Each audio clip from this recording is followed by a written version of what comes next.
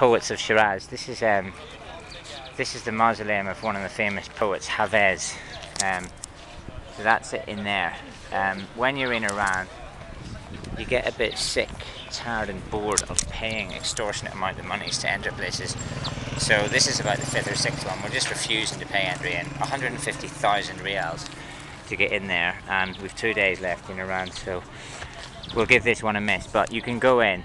It's the mausoleum of Hafez if you're interested to pay homage to the poets of Shiraz here in Iran. It is Christmas Day, so we're just going to relax here and enjoy the atmosphere outside instead of going inside.